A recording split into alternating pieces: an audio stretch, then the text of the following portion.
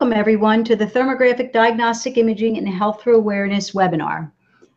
Thank you for your patience. We were experiencing a little bit of technical difficulties, but we've got it all worked out and we're ready to get started.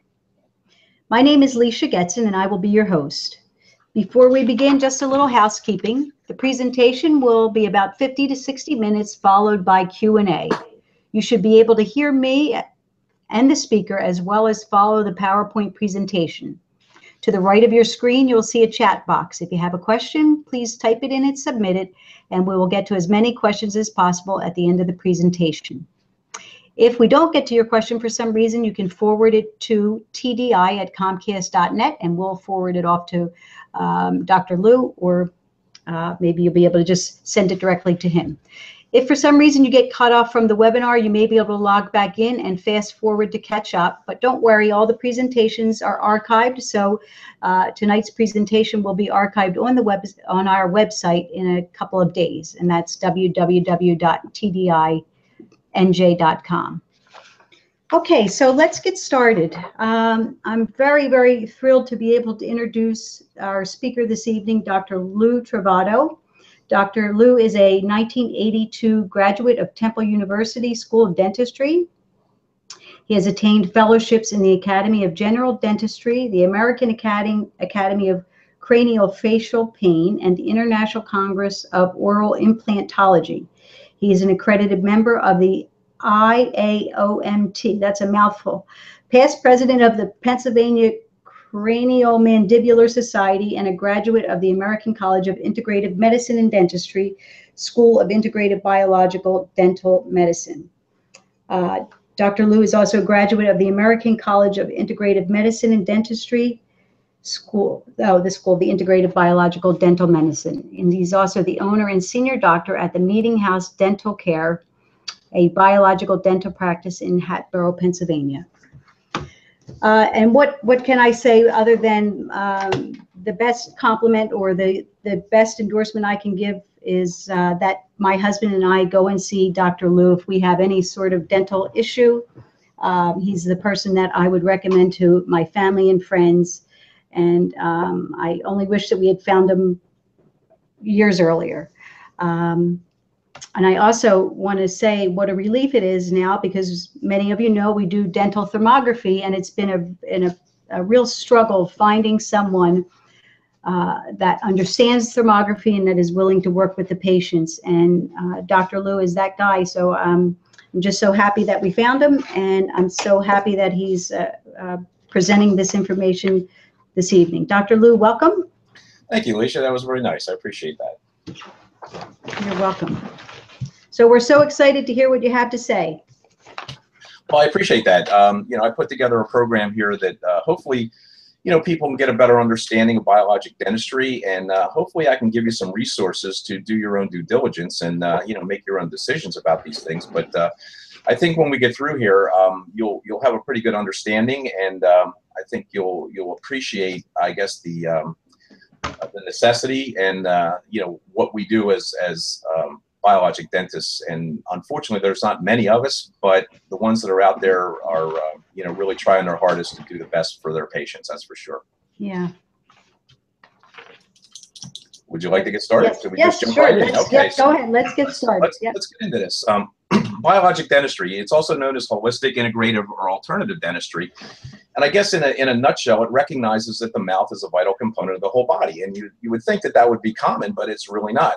You know, dentists are not focused on the rest of the body. They're focused on teeth. And as a result, they really are rather focused on structure and building teeth. And I think as a holistic or an alternative dentist, we have more of a focus on toxicity and biocompatibility rather than structure. And that's kind of an important component of how we treatment plan and what we do. So I guess, you know, a perfectly simple question here would be, why would you need biologic dentistry? And I think if you turn to our alternative or integrative medical doctors, you'll find that many of them will attribute a lot of the immune system deterioration directly to dentistry. The first cause, you know, that they'll point out is the heavy metals. You know, this is kind of the elephant in the room, the amalgams, the porcelain fused, the metal crowns, the bridge work. You know, some of these things are not healthy, and you know, they can cause some major dysregulations to you know, the systemic system. You know, the second thing that they identify is oral infection, and you know, periodontal disease, reinfected root canal teeth, infected jawbone sites, and again, these things can be very disruptive to a system. If you quote some of these.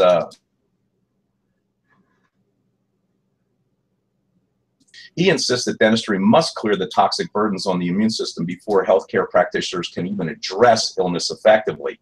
One of his quotes is, if you see many doctors for your condition with an unsuccessful diagnosis and treatment, your mouth may be the missing link. And not many people look at that way. You know, when you're talking to doctors and you're going through your blood tests and you're getting all this information back and nothing seems to be working, sometimes you have to just stop and say, hey, we might have missed it, you know, and the missing link really for many of these people are the mouth. And Dr. Klinghardt and Dr. Rao, I mean, these are very famous alternative medical doctors. You know, they really emphasize the priority of dentistry. Dr. Klinghardt has said 80% of patients' health problems can be partially traced to the mouth. Wow. And I think one of the most powerful ones really is Dr. Rao's quote. And he has been quoted to say, if I had to choose between medical and dental for our patients, I'd eliminate the medical side, for in our experience, no one can overcome chronic health problems without biologic dentistry. And that one was the one that hit me. I mean, wow. that's a pretty profound statement. That's very powerful. So, you know, from a dental perspective, it really changes a lot of how you look at things. It's no longer all about teeth. You know, it's really about overall health. It's a systemic, right? I mean, if there's a dental infection, then there's a systemic problem. It's not local, exactly. Right, and the body, is it true that the body cannot clear a dental infection? Not easily. Yes. Not easily. You know, I use the analogy a lot with patients is it's like a sliver. I mean, you can put, you know, salve on it and antibiotics, but until you pull that sliver out, it's not getting better. And that's sometimes really how we approach root canals and things of that nature, which we'll talk about. But, you know, one of the things that, you know, really is a question that people will have is, what should I expect from a biologic dentist? You know, and what I would say, if that question was posed to me, is, you know, I would hope that a biologic dentist would blend traditional standard of care dentistry with a biologic whole body approach. And I call it standard of care plus. You know, we do everything that a normal allopathic dentist would do, just a little extra. And we inherently know that unhealthy teeth, jaw bones, periodontal tissues, poor structural relationships of the jaw can cause profound dysregulation and health issues. And we will have a focus, like we said earlier, on toxicity and biocompatibility, not just on structure. I wrote that in their molar mechanics because it's kind of a little bit of a joke in the alternative world, because, you know, what we're taught in dental school is to fix teeth. And when your focus is sheerly on fixing teeth, and again, we call them molar mechanics, you know, you're looking at the structure, so you're going to use things that are going to be structurally sound, like metal. And unfortunately, some of the metal that we would put in people's mouths is very unhealthy. And, you know, the main one, again, is mercury and things like nickel and stainless steel. And you know, there's a lot of things that would cause some dysregulation. So we try to stay away from that as much as we can. Another question people may have is, how do you find a biologic dentist? Well, in my opinion, there's really several sources. The IAOMT, International Academy of Oral Medicine and Toxicology, has a wonderful website. You can go on there and type in your zip code, and it will give you a list of dentists within 50 miles, 100 miles, 200 miles. IABDM, which is the International Academy of Biologic Dentistry and Medicine, has a similar website. The Holistic Dental Association does the same thing. The International Association of Mercury Safe Dentistry, that's a wonderful website by, I think that's Tom McGuire. A lot of information on there. He also has, you know, a way to get in touch with dentists in your area.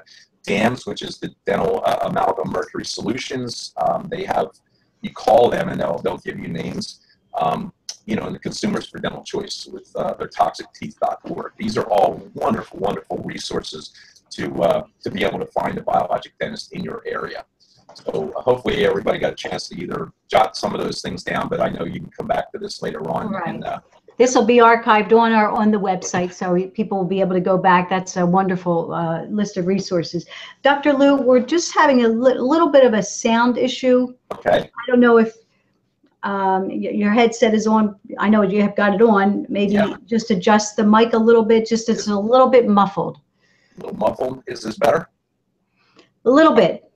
Better. I don't know if my speakers are down. Let me turn the sound up here. Is that any better? Yes, that is better. Yes, okay, thank you. My sound was down. I'm sorry. Okay. Actually, let me turn it up a little more. There we go.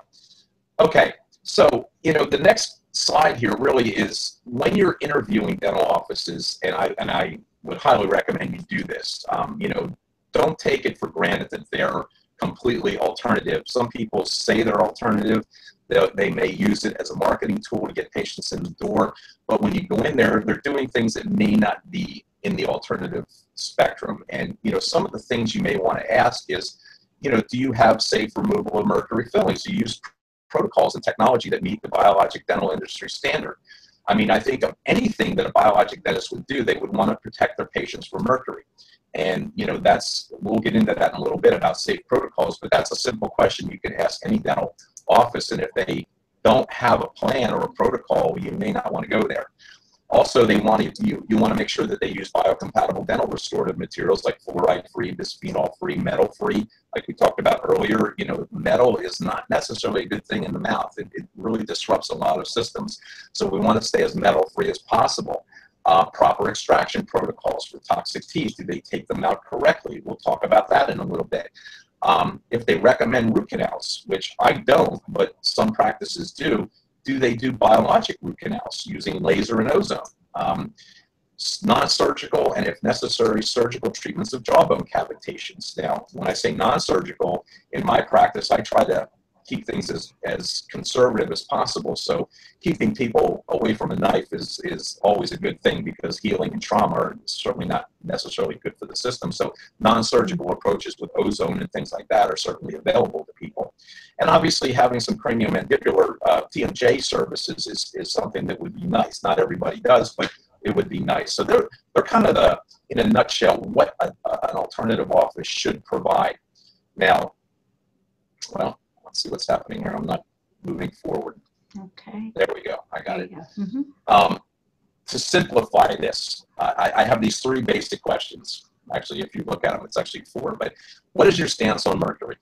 Now, if they answer that question, well, mercury's fine. Well, I would have a problem with that. The second question there would be, what is your mercury removal protocol? We talked about that. If they have none, I would be wary about that. Does your office use fluoride? If they say, oh yeah, fluoride's free, well, I think if you do your research and you realize that fluoride is a toxin and it may not be something you want to use on your child because it may inhibit their thyroid, maybe that's not an office you want to go to. And what is your opinion of root canals? If they say root canals are perfectly fine, well, I would beg to differ, and I have research to show you later about that. So the answers to these three basic questions should tell you all you really need to know about the practice. So that's a very easy way to interview a practice and not be invasive. And again, not be argumentative. It's just a matter of, what are your feelings about these things? And their answers should be very telling about what they do and how they practice dentistry. This is a cute little thing somebody sent me, is why are we not supposed to take toxic levels of mercury? So you gotta know that's out there. Oh, that was Mike Adams. I should have known. So let's talk about amalgam right now.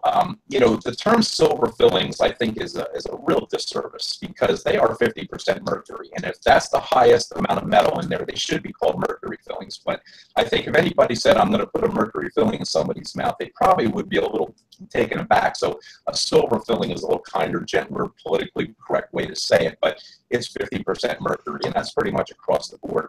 There's some copper, there's some silver, some tin, and some zinc, which gives you the term amalgam. What you have to understand, and this is pretty much straight up, mercury is the single most non-radioactive toxic element on the planet. And the only thing more toxic than mercury on the planet is plutonium.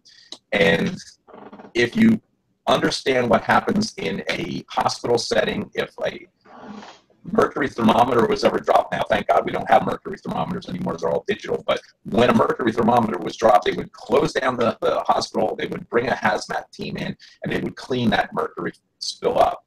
But we can put this in somebody's mouth 2 inches from their brain, and it's okay. And then if anybody can explain that to me, I would be happy to listen to them. Recent studies suggest there are no thresholds below which some adverse effects happen with mercury. So when I hear people say, I had a chelation test and my mercury is within normal limits, I kind of chuckle to myself because there is no normal limits. There is no threshold that mercury is okay. So understand that when you're talking about how much mercury is left in your system. So this is a really interesting, if you ever get a chance to Google tooth or the smoking tooth, the IOMT did this with a 50-year-old filling in a tooth that was extracted 15 years ago. And they would scratch the surface of this. And what you see coming up there, I don't know if, can you see my arrow on the screen? Yes, we can. Okay. This is mercury vapor coming off of this tooth right here. And the ADA says after 50 years there would be no mercury left in that tooth because it's all outgassed, but it doesn't, and it isn't, and it's still there, and it's easily removed out of there just with minor scraping. I think what they use is an eraser, you know, and they just touch the surface with an eraser. But what you have to understand is amalgams outgas approximately 1 microgram of mercury per surface per day, and we just established that there are no limits of mercury that are healthy. Wow, that's so frightening. People will say to me, well, how do I keep it under control? And this is kind of a joke. I'm doing this a little sarcastically, but if you don't want mercury to come off of your mercury, or, you know, mercury outgas from your mercury fillings, then don't chew gum or food, don't grind your teeth, don't consume hot liquids, don't whiten your teeth, don't consume acidic foods, don't have your teeth professionally cleaned, and don't brush them. So you can understand that what you do in your everyday life is eliciting mercury vapor. So it's a problem. And, wow. You know, people have to be aware of this. Now, once stimulated, the mercury continues to be released for at least an hour and a half. That's from the IOMT's website, and you know, that's the research on that. And again, that's a little scary when you really think about this. So the 80-20 rule basically tells me that 80% of the population can handle it because they're healthy individuals, they have a good genetic makeup, and their immune system is okay. But there's 20% that cannot, and some of them experience mercury acutely and adversely. And we see a lot of patients now who are becoming much more militant about this because of the damage that was done to them, and they're now picketing, and they're going to governmental sources, and they're really, it's not grassroots that much anymore. We're really seeing some people who are out there, you know, and they're not shy about it. You know, dentists can't do this because if dentists are caught with these types of signs, we'll lose our license. So we have to be much more careful about how we talk about mercury. But these people have nothing to lose, and quite frankly, they lost a lot, you know, as far as their health goes. So understand that this is not something that's under the rug anymore. People are becoming much more aware of it. So, you know, in addition to the emission of mercury, we also have a problem in the mouth where you have dissimilar metals. We already showed you that, that amalgams are several metals. And when you put several metals together in an acidic environment, which we call saliva, you get a battery effect called galvanic action. Saliva is an electrolyte. It's conductive. It's inherently acidic because it's the beginning of your digestive process. So having acidic saliva is completely normal. You have to understand, too, that every tooth in the mouth is a living organ. It has a natural low-level electrical charge because the body itself is bioelectric.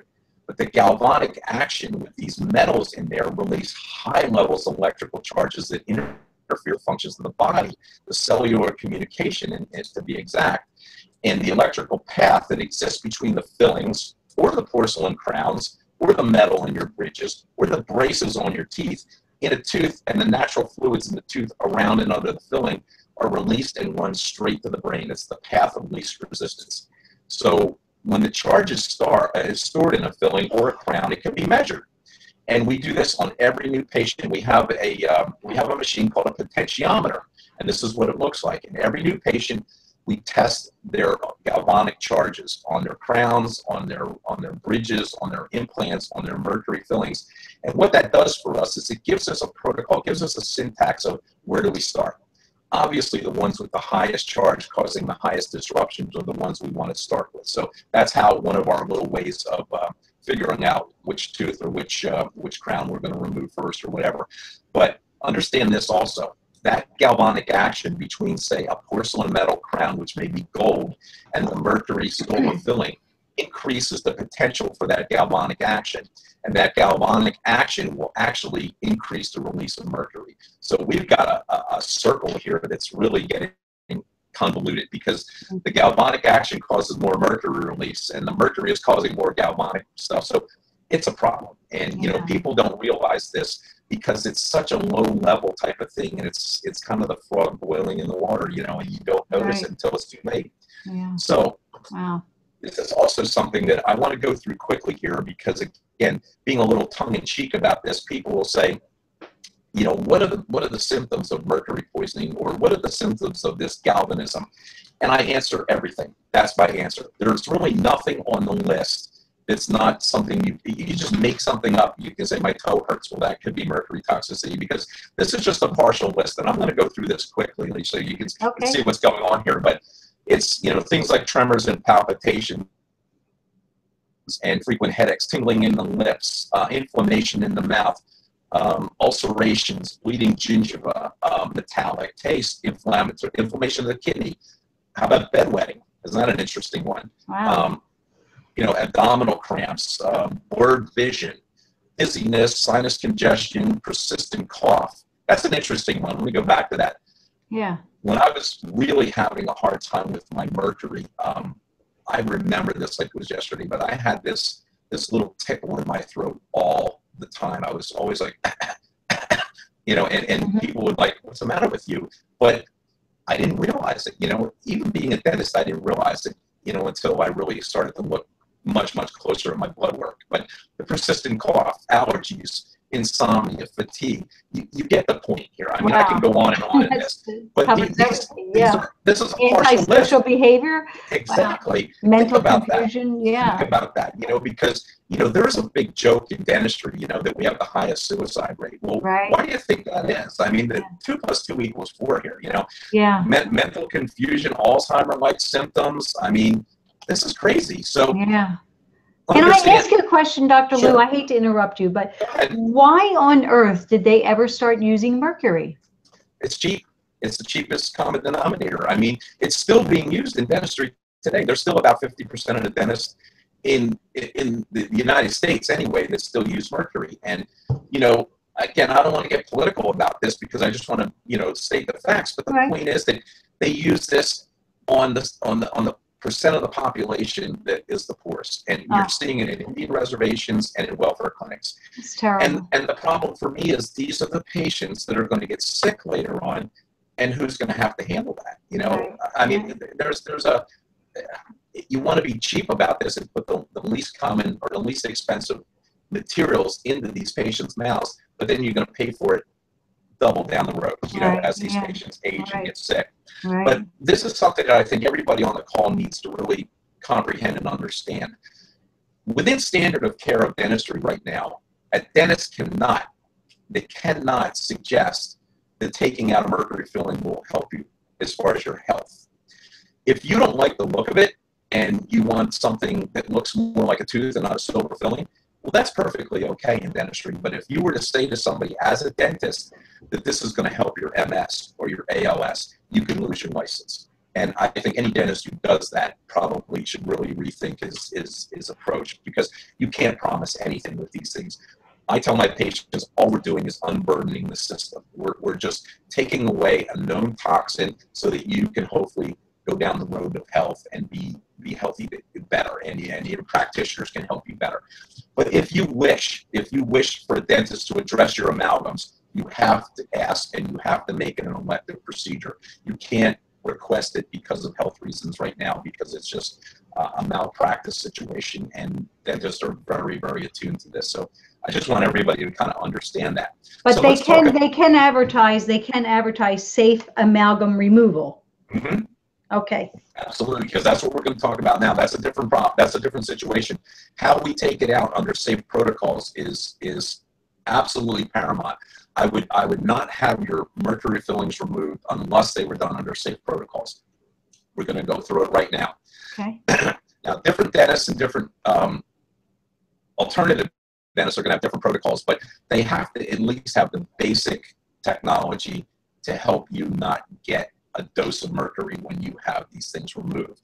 And we'll go through it right now. So for the dental team, for me, for my staff, for my assistant who's sitting next to me, we wear a mask. We wear basically what looks like a World War II gas mask. That's what it looks like. And that protects us. Those things on the end will actually grab the mercury particulate. How I got sick with my mercury toxicity early on is I used to use those small little 3M masks, which mercury went right through, and I breathed it every day for 25 years, and Wow. eventually got sick. So for the patient safety, though, we go through a lot more, and let me show you this. So this is an obvious one. You should be wearing this on any dental practice, in case anything comes flying out, but you're going to be wearing some eye protection. We have all our patients rinse their mouth with a charcoal slurry, and the charcoal slurry basically is just an absorbent material to keep the mercury debris from absorbing into your oral tissues.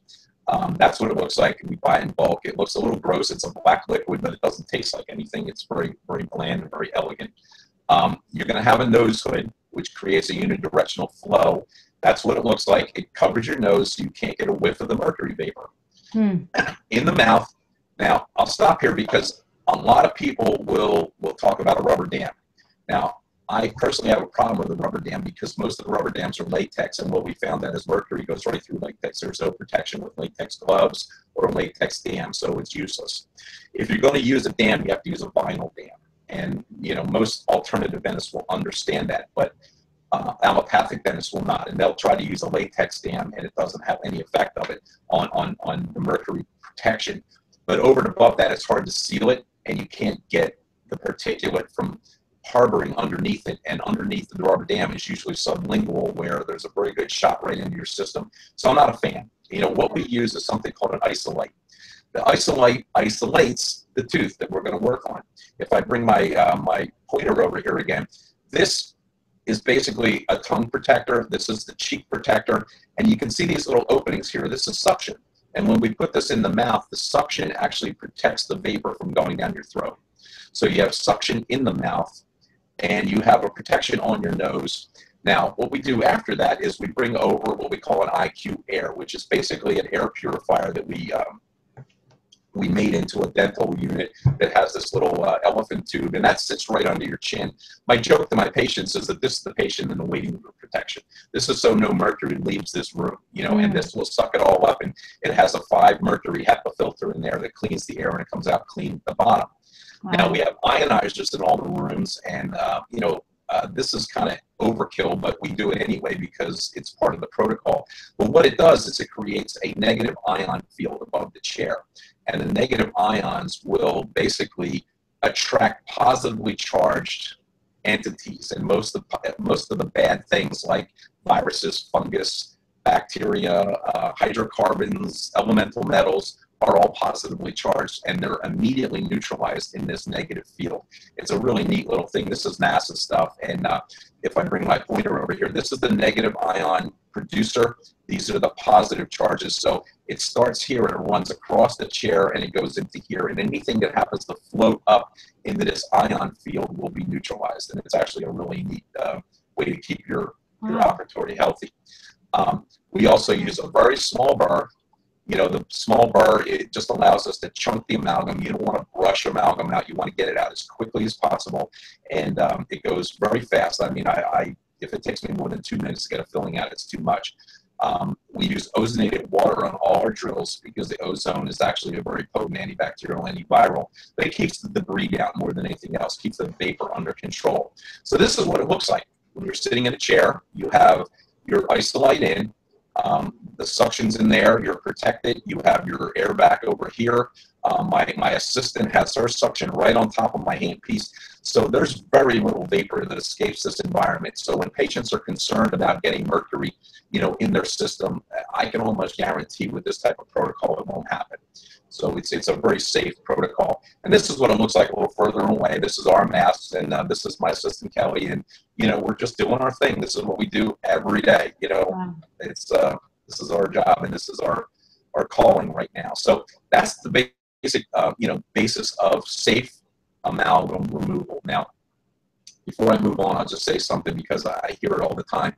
You'll see in advertisements mercury-free.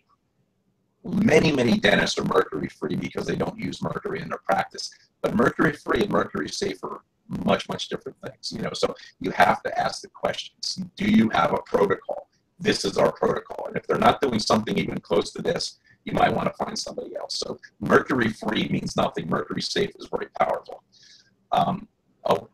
when I see this picture, I always think of this Far Side joke. It always cracks me up. You know, open up Mr. Stevens. Just out of curiosity, we're going to see if we can cram in this tennis ball, because when you look at the person, you think, how could I possibly fit anything more in there? Yeah, right. That's a lot of equipment there. It is. But the funny thing is, it's not that uncomfortable. I mean, people really, they don't have a hard time with this, and they know they're being protected. Right. So we'll look at a quick clinical case here, just so people can understand. This is very typical. This is an old mercury filling.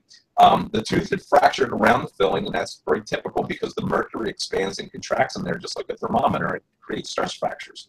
So you'll see a stress fracture and a tooth will break. So what we do is we remove the mercury, we clean it all up, and in our office we have a procedure called a CERAC. And what we do is we make a little piece of porcelain and we put it in the tooth. And this is done in about an hour and a half tops. And it's start to finish. You have no temporary, you have no impressions, you don't come back, you don't get numb the second time. And there's before and there's after. And, you know, this is basically what we do, like I said, on an everyday basis. This is the dentistry we do. And it's wonderful. So no metal, all porcelain, one and done, no coming back. It's actually a very nice thing. So that's mercury. Now, and I know you requested this for me, Alicia. Yes. Well, this is a big question. This is everybody's question. So.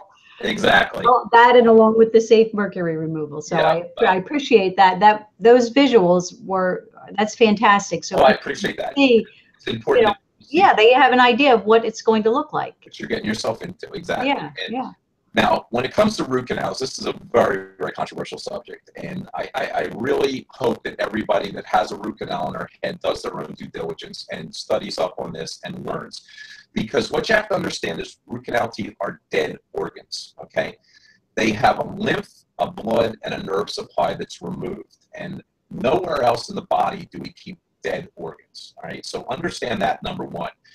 Now, the second problem is even the best endodontists cannot clean the microscopic accessory canals. Bacteria get trapped in there, okay? And those things can sit really for a long time without becoming a noticeable pain issue. But if somebody's going to have a root canal done, hopefully the biologic root canal with ozone and laser can help clean those accessory canals as much as possible, but it's not a guarantee that you're going to get them all clean. And we'll see that in a second here. This is what we're taught in dental school, is what a tooth looks like. You have a nerve, you have, you know, an infected nerve in here, but these are called accessory canals, lateral canals. And you can see maybe a dozen, you know, maybe 15 on here, but that's not what a tooth looks like. This is what a tooth looks like. Under a microscope, under an electron microscope, you can see literally millions of these little tubules. And over here, you can see more of them. And there is no possible way that you can clean every nook and cranny of them. And what sits in there is dead nerve tissue. And that's the problem, because the bacteria in here, well, this is just saying that it can stay subclinical as long as your immune system stays strong. But once your immune system starts to, you know, become a little bit fatigued, which in my words would be you become more toxic, you know, you have problems. And what happens is it's not so much the bacteria that are the problem. The bacteria, they basically will eat the necrotic tissue and give off a waste. That waste is what causes problems. That waste travels through the lymphatic system, it gets into the surrounding bone, and it gets into the bloodstream, and it can go to every organ and gland in your body. And what's been documented is that nearly every chronic degenerative disease has been linked to root canals, whether it be heart disease, kidney disease, arthritis, neurological problems, autoimmune, breast and prostate cancer. They've all been linked to root canals. So understand that these are a problem. And for a dentist to say it's no big deal, well, I'm sorry, but it is a big deal. And you have to know this. You know, going back to this slide here, you know, informed consent in my world would mean a discussion about this. Now, somebody may choose to have a root canal, but they should know about this. They should know that there is an inherent risk in here. But, you know, in an allopathic dental office, it's a knee-jerk procedure. It's done without even a second thought. And, you know, people are suffering from this. Now, I put this on here because I think everybody should at least have a look at this. You can go online and Google tooth meridian chart and understand that the teeth are intimately related to every meridian in your body. You know, if you look across here, we have the stomach meridian, the lung meridian, and large intestine. You have gallbladder, liver, kidney, bladder.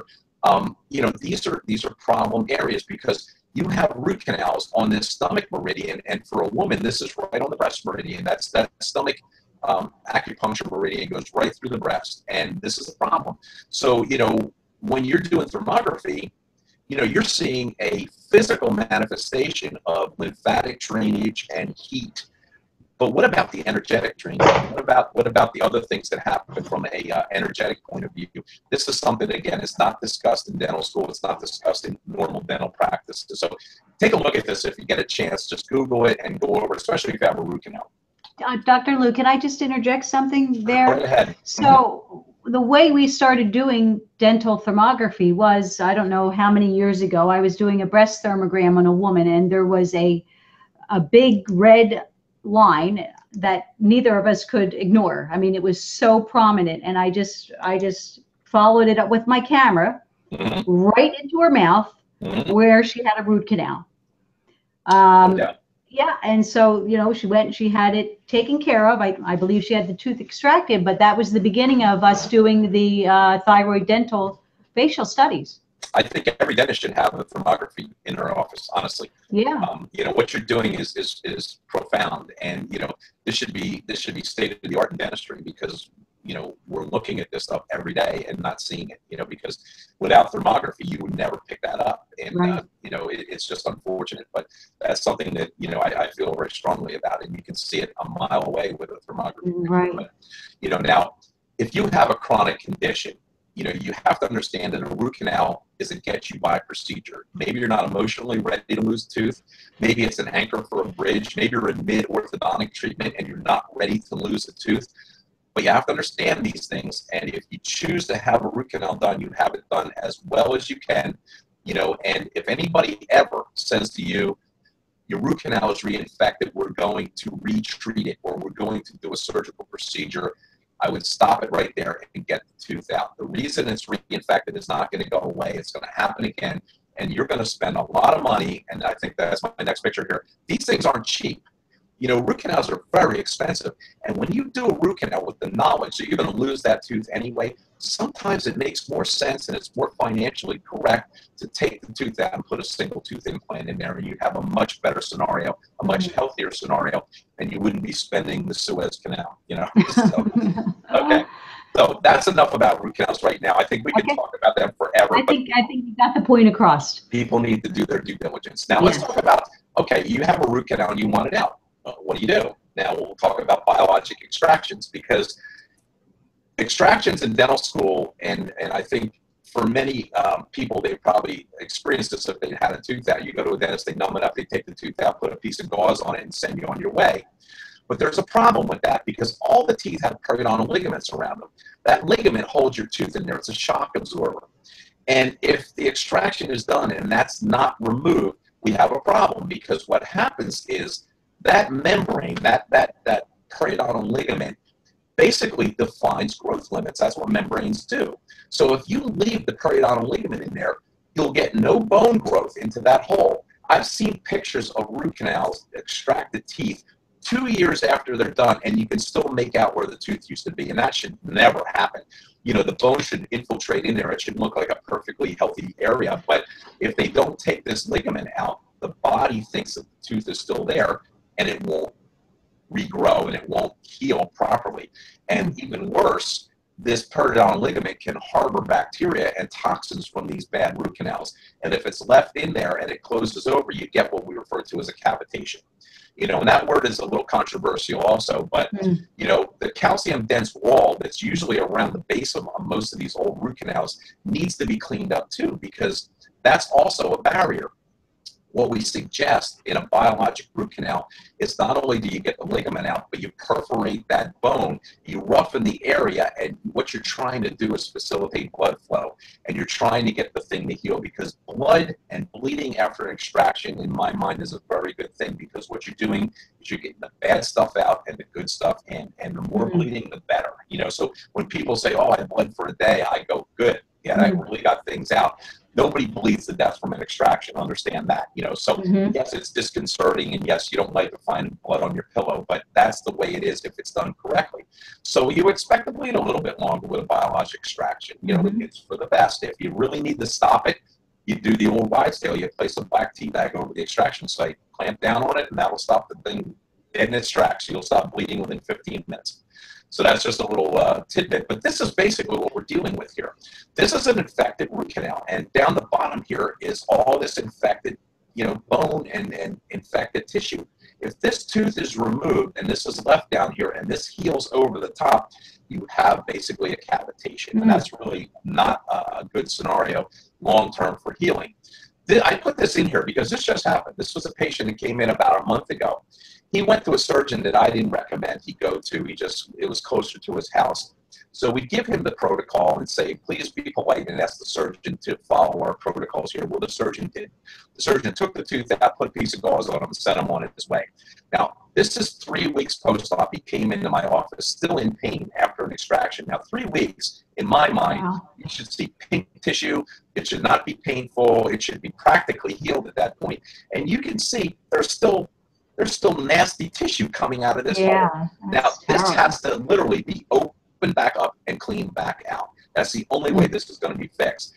And, you know, my thought is when you're taking the tooth out, you're already numb, clean the darn thing out correctly, and you don't have to deal with this. Now, this poor guy's got to go back and get it cleaned out again. And it would have taken literally about 3 minutes to do this, you know, during the actual extraction site. So understand that this is a problem for a lot of people. So cavitations themselves, the problem with them is they're very hard to see on an x-ray.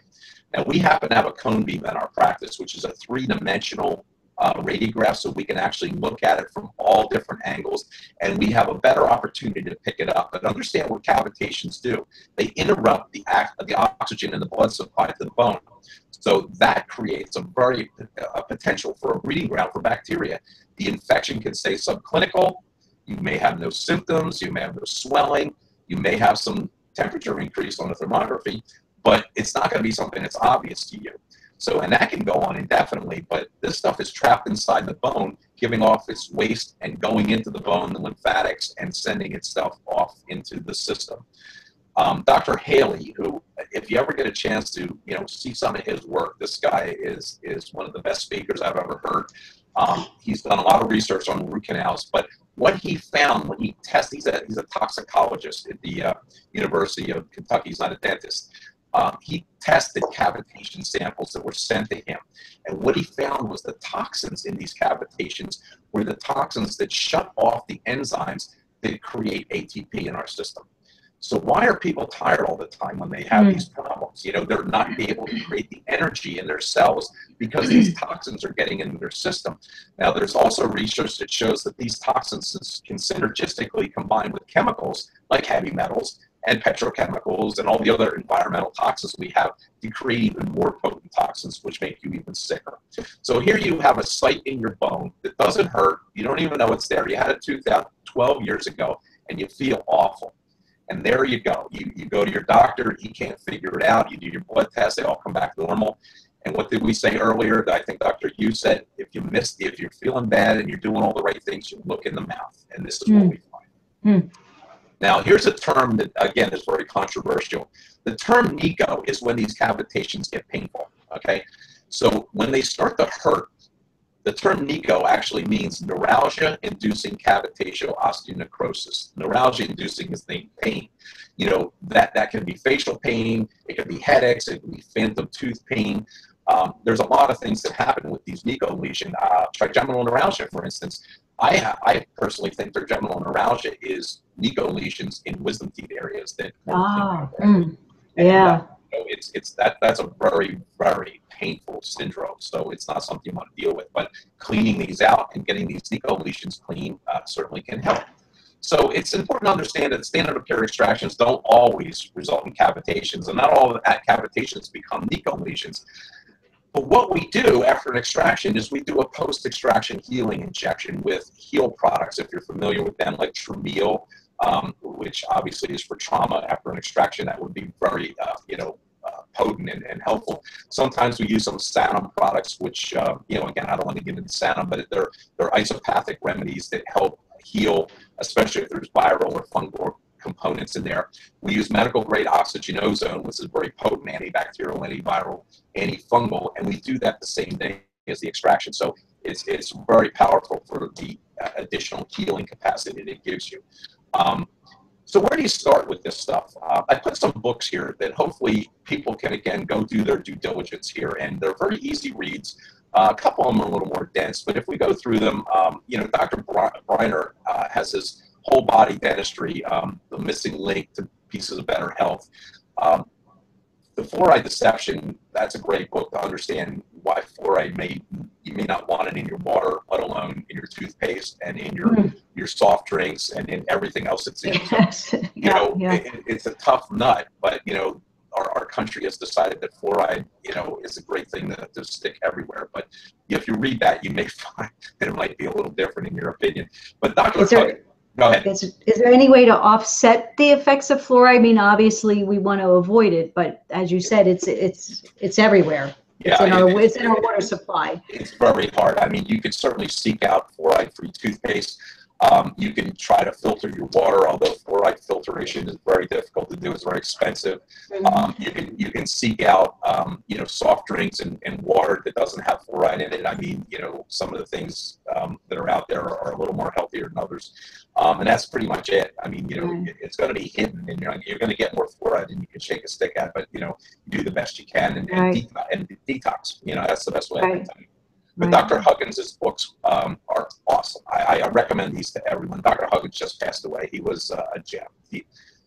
Amazing fellow. So Informed Consent, you know, the hidden dangers of dental care, and It's All in Your Head, which is an interesting, you know, title, The Link Between Mercury and Amalgams and Illness. So I would recommend to anybody to read that. Dr. McGuire's book is also a great book, Poisoning Your Teeth, Mercury, Amalgam, Silver Fillings, Hazardous to Your Health. Dr. Minnick's book about root canals, that's a little dense, that book, but boy, I'll tell you what, I don't think you'd have a root canal after you read that book. Earthing, I think everybody's heard of Earthing. You know, it's a really interesting book on just being healthy in general. Dr. Tennett's book, Healing is Voltage, really another great book. He has a couple chapters in the dental component of health. And again, Dr. Yu, who I quoted earlier, The Accidental Cure, a wonderful book, and he talks at length about dental, you know, issues and how it's a hindrance to his potential to heal somebody. Now, again, this is a little tongue-in-cheek, again, very similar to the mercury symptoms, but you'll hear dentists, especially allopathic dentists, say, oh, that stuff they're talking about mercury is a bunch of crap. There's no research on this. Well, if you look at the IOMT website, you look at Dr. McGuire's website, I mean, all I did here was take, about 90 references and put them down. So when people say there are no references or there's no research on how mercury affects people, you know, you can look at some of these things and, you know, we can go through them and we can just go on and on and on and on and on. I mean, there is more research than you can shake a stick at. So understand that, you know, unless you want to put your head in the sand and ignore all this and just do dentistry the way you were taught in dental school, you'll say this is a bunch of baloney. But once you open your mind, and I tell my patients this all the time, once you know something, you can't unknow it. And that's how I feel. I mean, I learned this, I lived it, and I truly believe this stuff. And that's why we do what we do in our practice. Yeah. So I think that's it. Wow. That was fantastic. I appreciate that. Yeah, just amazing information. And just so everybody knows, just to reiterate, this will be available on our website. So if you were frantically taking notes and trying to copy everything down, just be assured that it'll be on the website. You'll be able to scroll through the PowerPoint at your leisure and get right some of these information, and the resources. I mean, just the resources is priceless. Where people can go and find and read about this information. Well, I think, you know, most patients that come into my practice, you know, they're referred to me by wellness centers like yours, and they're very informed, they're very educated patients, and I think that's imperative. You know, I tell them all the time, it's not my job, you know, to really to educate them on this. It's my job to give them information. It's their job to take that information and make logical decisions about their body. So we don't force anybody to do anything. If they're looking at me and I'm talking about their mercury fillings and they're looking at me like, yeah, I got 3 eyes. Well, we stop, you know, and you have to go home as a patient and, you know, do your due diligence and understand this, because I'm not going to hold you down and do this. This is not how it works. So, you know, understand that that's just the nature of the beast. So, you know, people have to do their homework. Right. Yeah, and you have to be your own health advocate. Absolutely. You know, you have Absolutely. to. Yeah. I just wanted to say, you know, what brought me to just share the story that brought me into your office was earlier in your presentation with mercury filling that had expanded and my tooth broke. Right.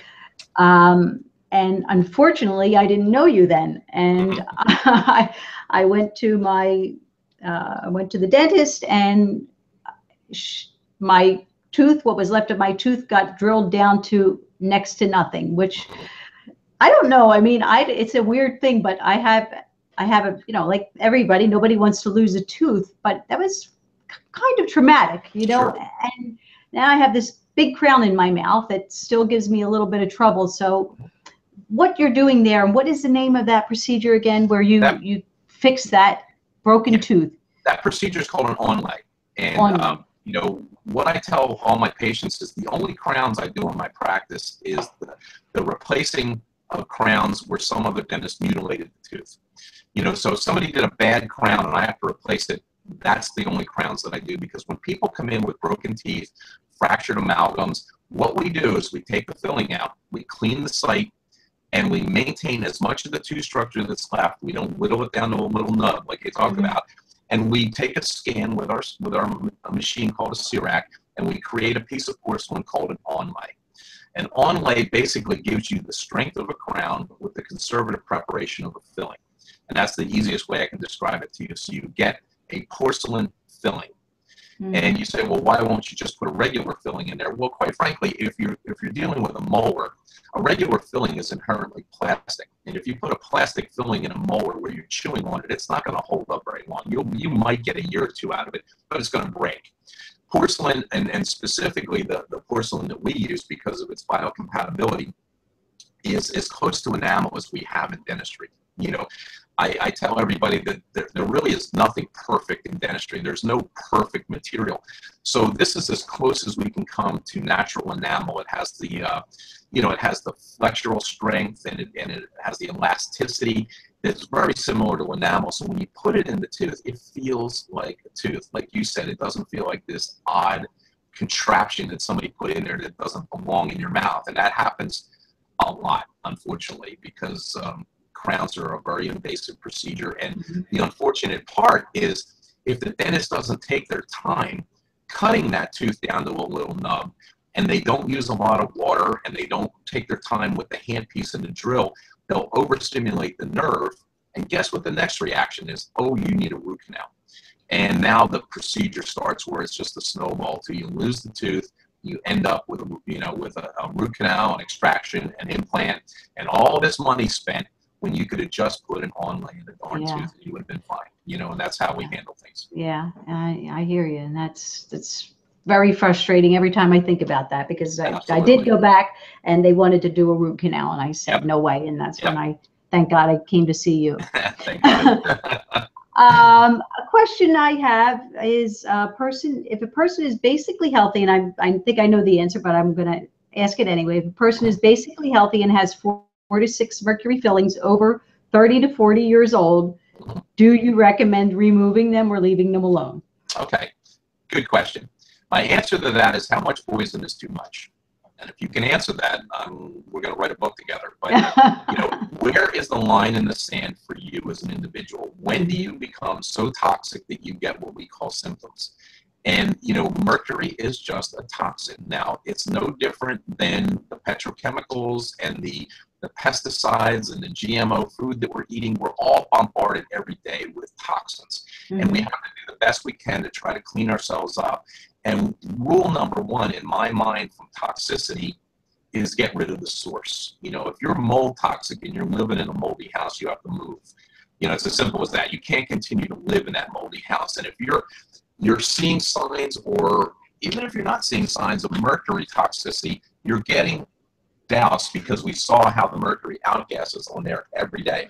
And you're getting a microdose of mercury every day. And when does it hit the line in the sand where you start to become symptomatic? So I guess if there's simple restorations where we're not really looking at situations where, you know, it's going to be a catastrophe and the tooth's going to fall apart and we have to do all this crazy dentistry, if it's just take a filling out, put a filling in, what do you got to lose? They're 50 years old anyway, or 40 years old anyway. I mean, you know, they're better restorations today. They're more biocompatible today.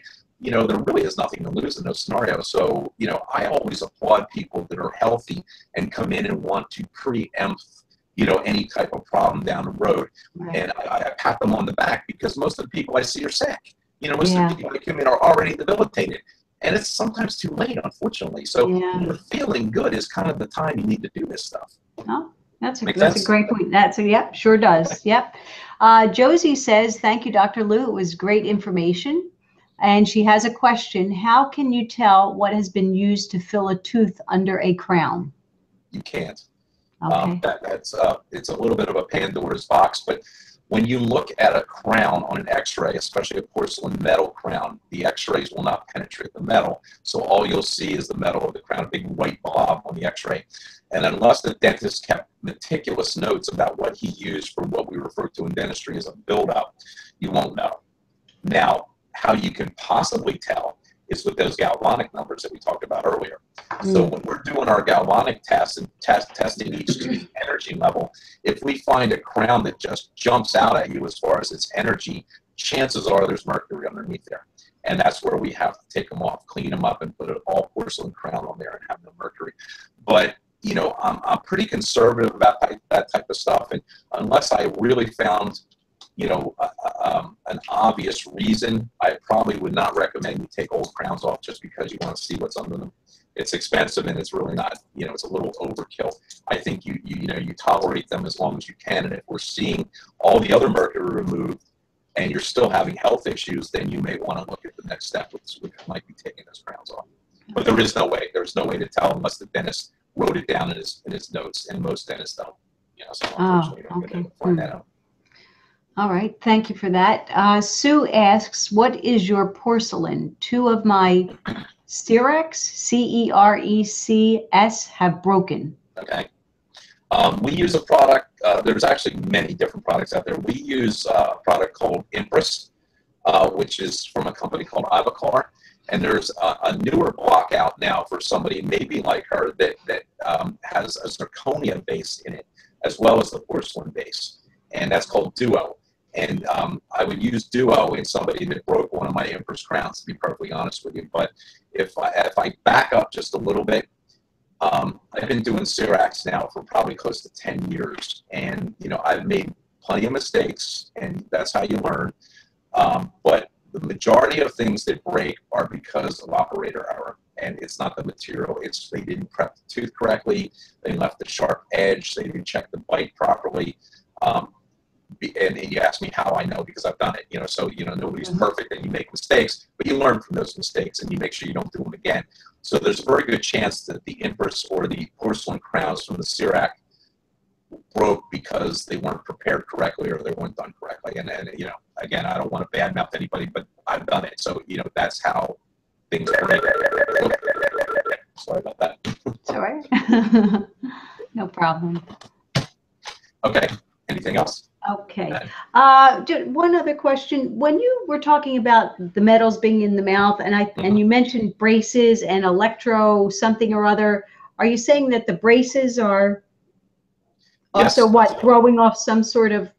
Absolutely. You know, when you put braces on a child, most of the braces that are out there today are nickel titanium. The wires that they put on could be nickel titanium, they could be stainless steel. There's a lot of different metals out there, but these are dissimilar metals. And when you put them in an acidic environment, you create a galvanic charge. So the interesting story about that is I never appreciated that until my younger son, he's not that young anymore, but when he had braces, his personality changed, and it was frightening, to be perfectly honest with you. You know, this was a young kid who would walk around and shake people's hands and look people in the eye, and he would swear that he was running for mayor. And, you know, he had a great personality and never had a problem with, you know, just addressing someone. And they put these braces on, and he became this shy, introverted, wouldn't talk to you, wouldn't look at you.